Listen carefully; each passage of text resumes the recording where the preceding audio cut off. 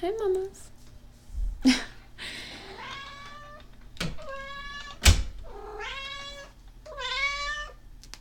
Aw. Come here. Come here.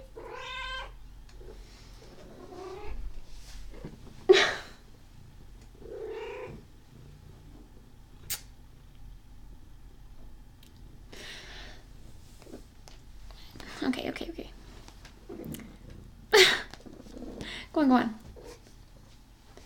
Hi everyone, so in this video, I want to talk about some things again, relating to a bunch of the kind of philosophical, faith and philosophy type stuff that I talk about, again, relating to the power of the mind and belief and decision, the power of belief, the power of decision, the power of faith.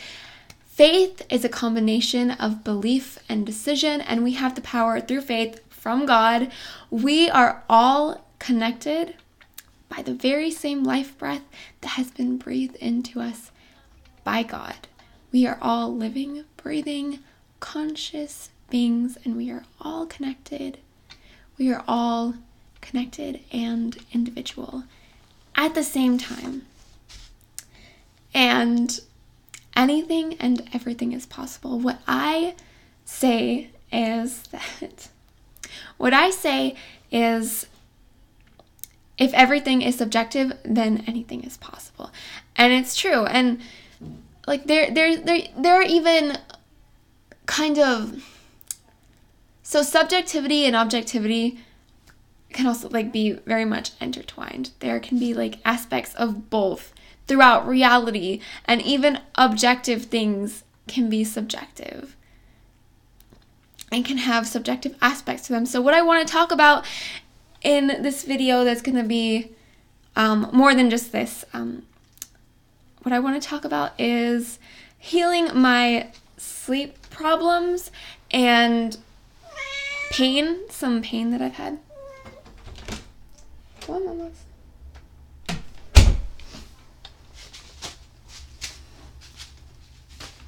Okay, so I have kind of filmed a video talking about some of these things before,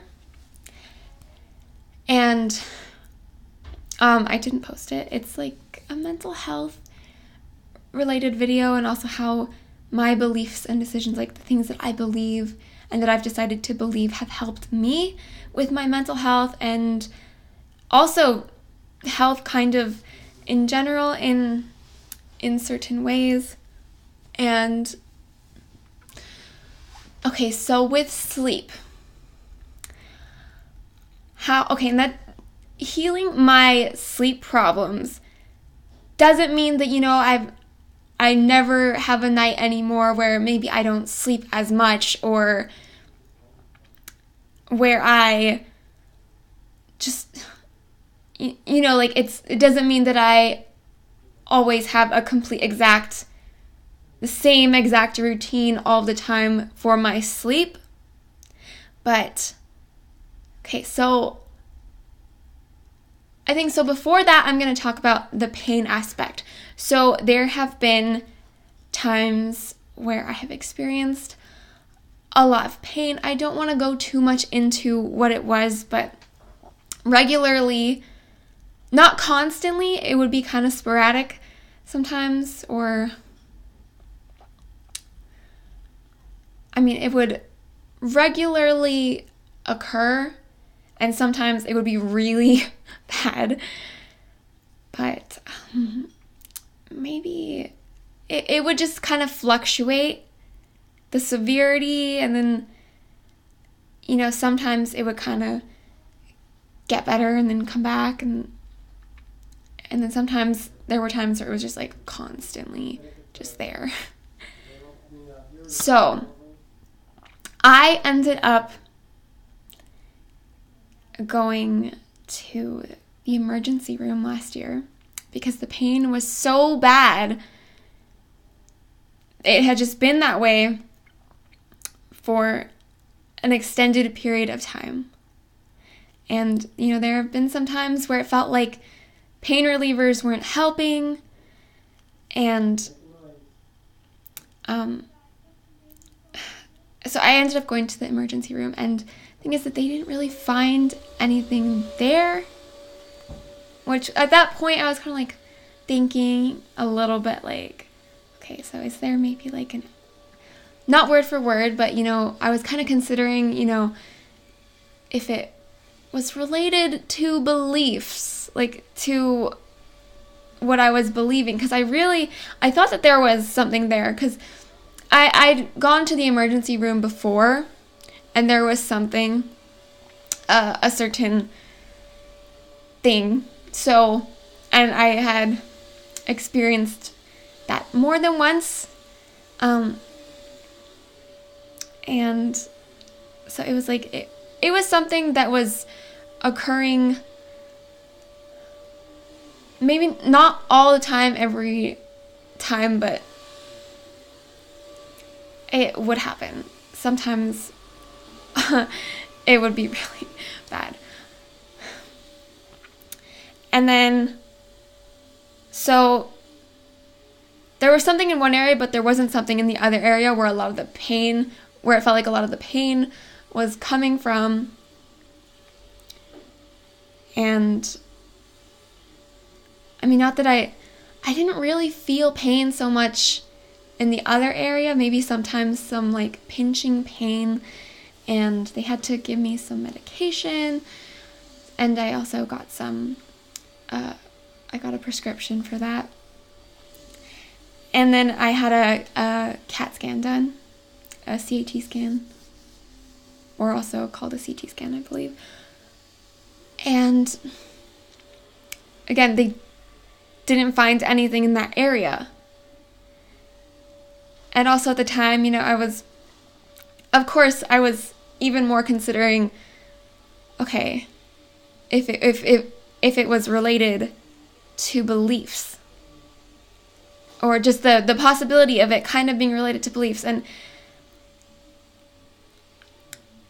I was also kind of reading about how, maybe we're kind of told or taught certain things, that certain things are painful, or they're going to be painful, or kind of like certain things about pain.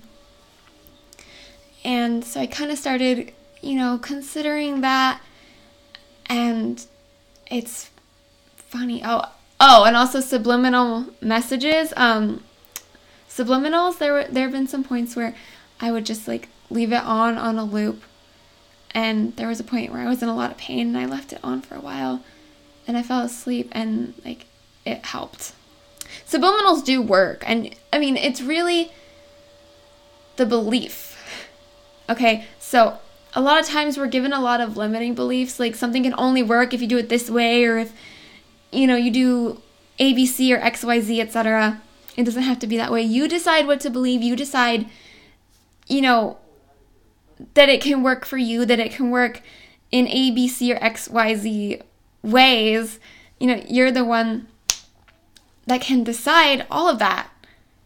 Okay, so you don't have to just think, oh, well, it's not going to work if I do this or that. They said it's not going to work this way. It can only work that way. You don't have to, you don't have to really believe in that. You're the one that can decide that it'll work for you. So, but that's kind of usually how I do it. I usually will like kind of leave the subliminals on a loop. Basically what they are is they're affirmations, or even afformations.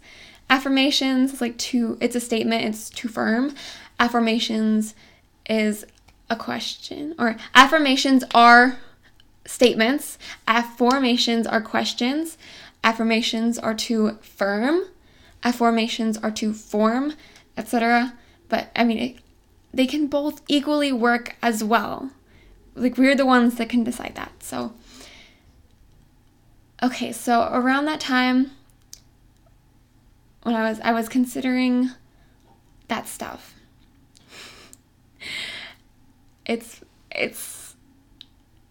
I don't want to say it's funny, but yeah, I mean, it's kind of funny because what ended up happening was there wasn't really any pain. that time around when I was like considering that stuff, and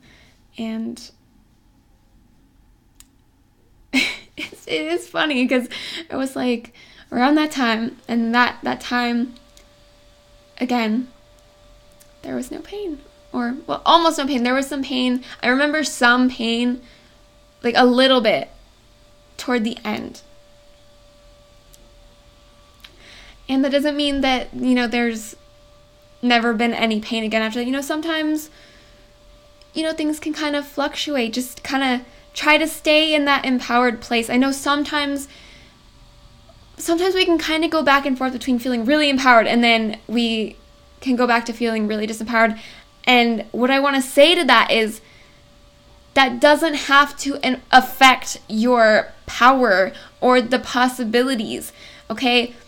Your feelings are a compass. They're an indicator. Just because you are feeling disempowered doesn't have to mean that you are disempowered. Just because you feel like sad or frustrated or really attached to something, you don't have to feel so detached to something for it to come true for you.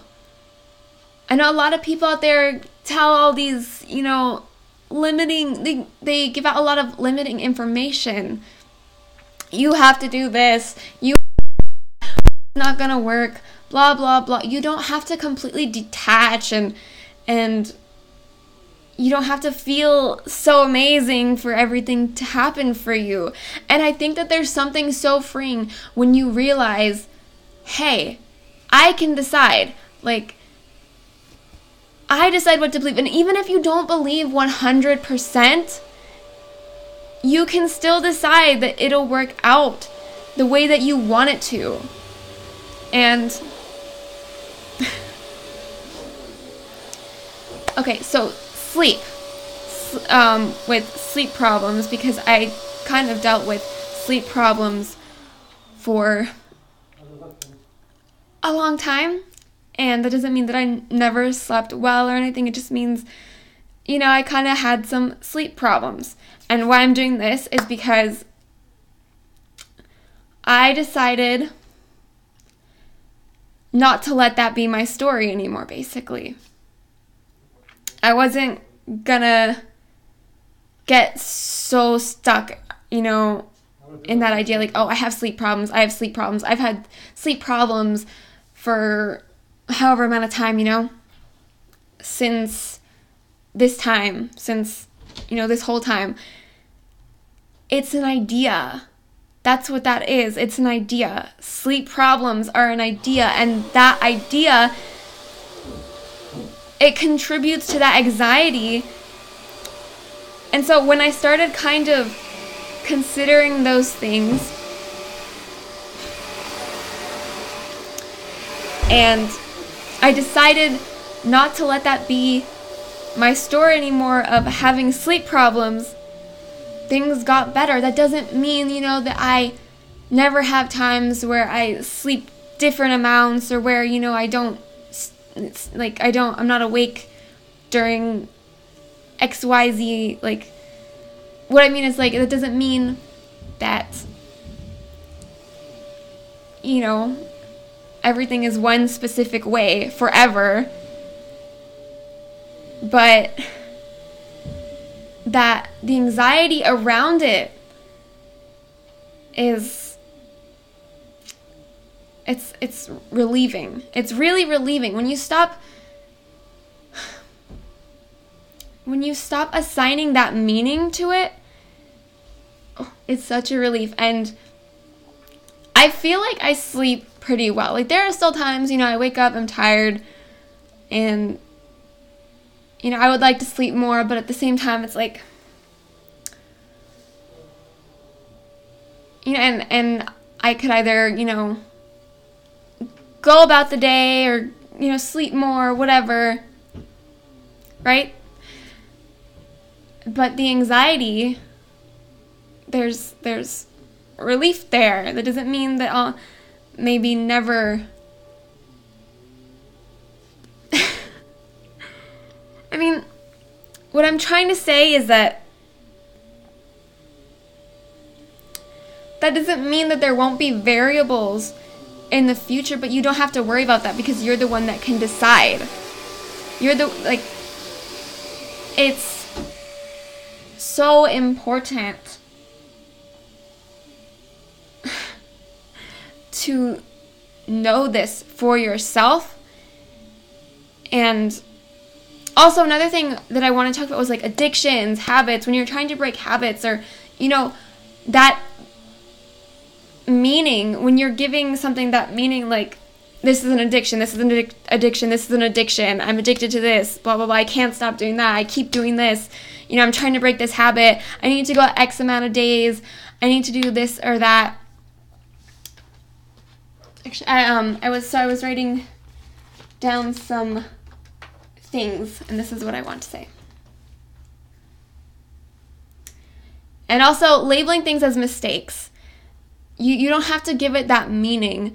Those things are just ideas. Okay, so this is what I wrote today. I absolutely can have my desires. It doesn't matter how many mistakes I make. That's just an observation. Is it really a mistake? See it as a part of the process, as a part of the journey. Try not to fixate on time frames so much. It doesn't have to be about, I need to go X amount of time. Sometimes it can feel like a cycle of trying to do something or stop doing something, like breaking habits, for example. And if you do that habit again, you give it a negative interpretation. Or even just the idea that you're giving it that meaning that it's a habit. Because those are subjective too. I'm not saying that there aren't people out there with addictions. I'm just saying, if you don't want something to be like an addiction, or you don't want to see it that way, then you don't have to see it that way. You can decide to change that meaning. Okay, so like breaking habits, for example, and if you do that habit again, you give it a negative interpretation sometimes. Try to change your perspective. It can feel hard or complicated, but it's important to try to make peace with the moment. Don't make it about, I need to go X amount of days, or I need to do X, Y, Z, or ABC, or whatever. Breathe. Anything and everything is possible. Remember, you decide. I decide. Sometimes we might feel so empowered and then disempowered again. And we kind of go back and forth. That doesn't take away your power or the possibilities. You don't need to give up, and you don't need to see it as a far away or difficult goal. You decide and you believe that you have it. That you have it already. You can even visualize it and say to yourself out loud or in your mind, this is a reality. I already have that. I already am that. You decide what to believe. Okay, so when you're trying to do certain things and you're seeing it from this one perspective, and maybe it feels like that's not working for you, try to change your perspective, the way that you're looking at it. I need to do this. I need to do that. Try to see it as, I'm free, and I have my desires. I have that. I am that. Like, I am that person that has that. I am that. Okay, I decide. I believe I am in control. God is in control. Okay, and I am powerful. Really just stop and say that, this is reality. Because we have our external reality. That doesn't mean that it's not real. We have our external reality. We have our internal reality. We all live in one reality, and then we all have our individual realities. That doesn't mean that the internal reality is not real. So, just stop and realize and decide, this is reality. This is that can be so powerful. That is powerful. The power of decision is so powerful, because once you know that, you realize, I don't have to believe 100%. I don't have to feel amazing. I don't have to do this and that. I don't have to do all this stuff. I decide. Okay, because even the Bible doesn't say you can do anything or like through Christ as long as you feel super happy, or all things are possible as long as you have high vibrations. Okay, it's not about vibrations or anything like that.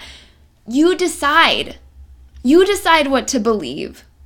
Because anything and everything is possible. We decide. So that's just what I wanted to talk about. So really, it's amazing. It can be so amazing. And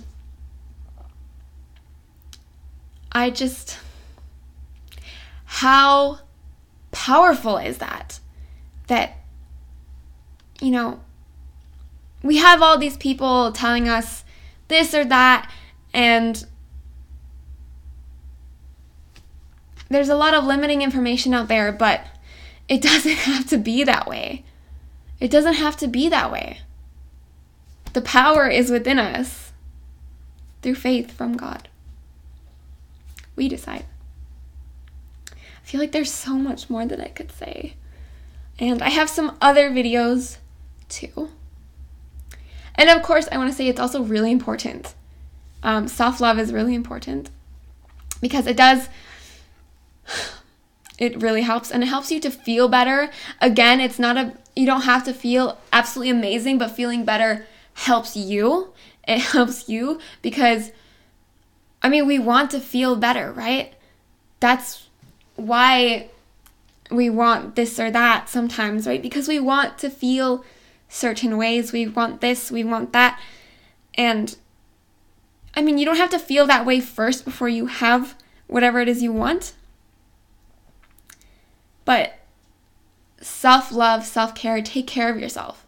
Really take care of yourself. And there are some times where letting go of things and practicing forgiveness, etc., are really important parts of self-care, and they are really important parts of self-care, and they can really be helpful. I'm not saying that you have to absolutely detach to have your desires, because it's not really true that you have to let go of your desires before you can have them. That's not it.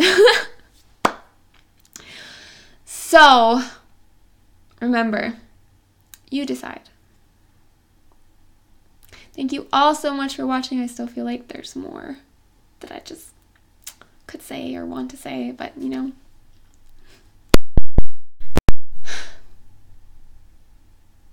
Okay, thank you all so much for watching. Have a nice /blessed/good day. And may God bless you.